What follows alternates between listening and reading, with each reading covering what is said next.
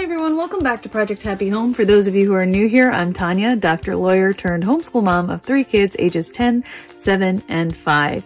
If you are new here, welcome. If you're interested in videos about secular homeschooling, raising a child with ADHD, and living a more essentialist lifestyle, that's basically what I talk about here, so be sure to hit the subscribe button down below. In today's video, I'm really excited to show you a new workbook line from Evan-Moor called Top Student for grade 1. Now this workbook line runs from grade 1, I believe, through grade 6. And if you want to look at any other grade levels, you can click on my affiliate link in the description box down below. What that means is that if you purchase something from Evan-Moor after clicking on my affiliate link, I do get a commission back, and that allows me to continue making these videos and to continue the channel. So I really do appreciate that support. So Top Student is really interesting because it includes a variety of different topic areas, from everything from STEM, science, computer science, social and emotional learning, social studies, reading, writing, math, phonics, handwriting, grammar and punctuation, and spelling and vocabulary. So you've got everything in here, and they are correlated to current standards, but that does not mean that it is like stuck on them. It just means that if you needed in your jurisdiction to write down what standard you were teaching at any given time, Evan-Moor makes it really, really simple to do that. So I have added these little tabs here. I just actually cut some tabs that I had in half and just put them in, and they actually fit perfectly down the side to show you the different topic areas here. When you open the book, there is a place for the student to put their name, and there is a clear table of contents that goes through the different topic areas. I like this book for a summer review book. I also like this book for just daily review, like a morning starter, something like that, just to keep things going. You could do 1 page in every section every day. You could let the student choose their own adventure. If you needed to have more practice in any particular area, for example, spelling, you could turn right to that section and work on that. It's really choose your own adventure in this book. So in the handwriting section for grade 1, it starts off with just simple copying. So you have a section here to trace the letters, and then a little space to put on your own letters. And it goes through the entire alphabet for both capital and lowercase.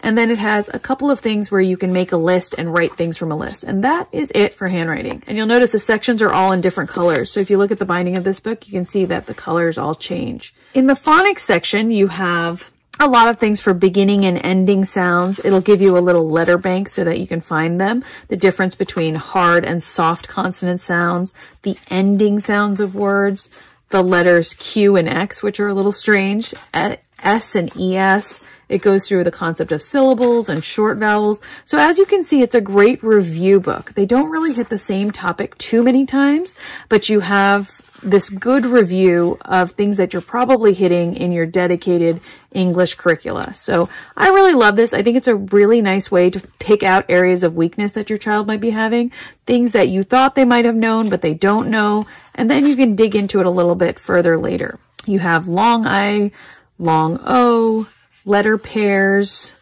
blends, final consonant blends, digraphs, and then you have a little bit of an activity here. And this is like a social emotional learning activity. Pretend that when you feel happy, your cup is full. When you feel unhappy, your cup is empty. Now it's time to fill your cup. So here from this word bank, you can get ideas of everything that makes you happy. And I really like the idea that you can combine social emotional learning with writing, reading, comprehension, phonics. Did you write a word that has a short vowel sound? Yes or no?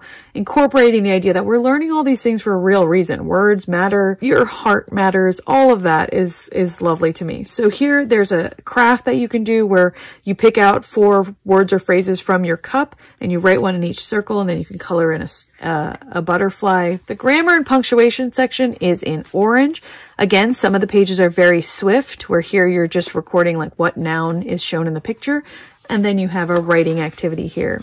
Here you have plurality, the spelling of different plural words.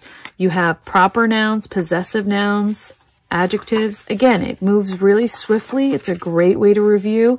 If you're the type of parent who's doing a lot more talking instruction as opposed to workbook instruction, this is a really nice light way to confirm that your child is understanding the concept that you're trying to present to them. So it doesn't go on and on, but you do have enough to assess understanding. The spelling section here has, again, a lot of spelling words. You can group short O and long O vowels. You have some filling in here. The Evan-Moor spelling books do this too, just to let you know, where they will have different shaped rectangles so the students can be alerted to like what letters might fit to make their spelling words.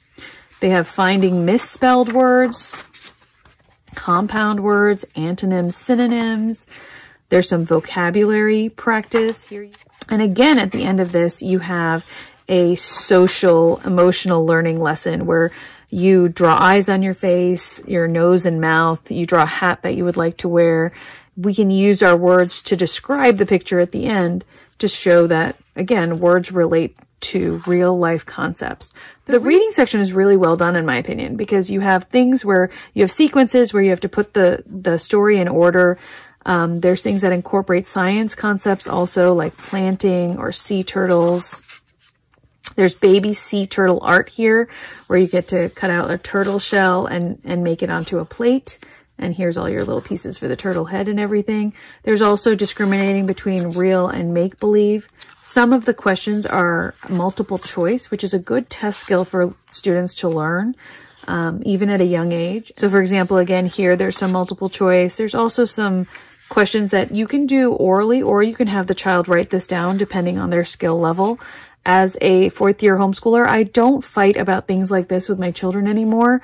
If I'm doing a writing activity, it's important to me that they do the writing. But if I'm doing an activity where what I want them to know is how to interpret a story in a picture, it's not so important to me that they write this down. It's more important that I can assess their knowledge. And if they want to do that verbally with me, that's fine. Sometimes I feel like resistance to workbooks is this concept that people have mistakenly, that you have to make the child write everything that is shown in a workbook. But really, you can often just talk about the concepts and still be doing an effective review. Here you have this idea of cause and effect and sequence in a story, reading closely so that you can actually understand the concepts and the main ideas of stories, what a title is, and then again, a social and emotional learning section here, where it's talking about feelings and what they're good at, etc. The writing section here has different opportunities to write things like lists and sentences, descriptions, putting sentences in order, giving reasons for something like your favorite animal and why, the difference between telling an opinion or a make-believe story. And again, it ends with a social and emotional learning activity about thoughts. And now we come to mindful moments, which is all about mindful practice. I cannot tell you how impressed I am that Evan-Moor chose to incorporate this in a workbook format, because it makes it a lot more accessible to people to be able to do it on a regular basis when it's in a workbook format this way. So there's QR codes here where you can actually listen to an audio sample for meditation exercises. And that's just an amazing thing to me. The math section here has a lot of simple addition concepts, subtraction concepts, skip counting. Some things are just different ways of making a number. And I'm just going to flip through this quickly. It's very colorful. It goes through place value, comparison of numbers, ordering numbers, counting by tens, bar graphs, money, time, patterns, some word problems, some dot drawings that create patterns, shapes, some block problems. Again, with workbooks, you don't have to keep this two-dimensional. If you have blocks like this, get them out before the child does this lesson and let them actually create these shapes. There's so many ways that workbooks can inspire us to make the day more interesting. Logic problems, again, some tallying and bar graphs, and then spatial reasoning to create like puzzles on their own. There's also a computer science section in this workbook. It's not incredibly long. It's only about 12 pages, but it gives an idea to the students of how computers work, what an algorithm is, how the stepwise sequence is really important for coding, and patterns are important for coding. And it goes through different ways of introducing that idea of how computers work to students. And then again, even in the computer section, there's a social and emotional learning section where they talk about emojis. The science section is about 25 or 26 pages long. It goes through vibrations, and it also includes a little experiment that you could do with simple things that you probably have at home. There's also a little cutting and pasting for order. There's a reading experiment, grouping, thermometers, science jobs, being a vet, living things, plants, animals and their parents, animal traits, animal patterns, and then again, a social emotional learning activity about what you would do and what you think about various jobs, etc. The next section is STEM, which of course stands for science, technology, engineering, and math. And this is a really fun section. It has different topics per STEM challenge, and it has really simple things that you can do outside, like learning how a shadow works, building a shelter that blocks sunlight and makes shade for 2 small toys. They give you a suggested materials list. They give you a design process. You have to do the design process, then plan, create, test, and how did it work? Again, if the student wants to write all this out, that's great. If they want to talk to you about it, they're still getting that process, right? The idea of how it works to engineer something. Vibrations and music is another STEM challenge where you have to make maracas with different sounds. And then there is a social and emotional learning section where you talk about how did that STEM challenge feel? Think about the shelter you worked. If you worked with a different person and you disagreed, how did that go? Things like that. The social studies section talks about different types of structures that your student's going to encounter, different types of rules, what voting is, how people make rules, what money is, what history is, objects in a museum, how things change over time, different inventions, different places and different customs, the Holi festival in India. And their social emotional skill is basically talking about what we celebrate versus other people, things that don't belong in the picture, the difference in birthday celebrations in different countries. And then there's another mindful moment here where you have another track that you can listen to and do a meditation activity. And at the very end, there is a complete section devoted to the social and emotional learning. Although you have independent lessons scattered throughout all the others, they have one section just for that. And it talks about feelings a lot, what you can do to help out people you know and the world around you, how you can show your feelings, different types of conflicts and how to best approach them. You can make a little heart card for someone, and then there's an answer key at the back if you need that. So it's all color-coded.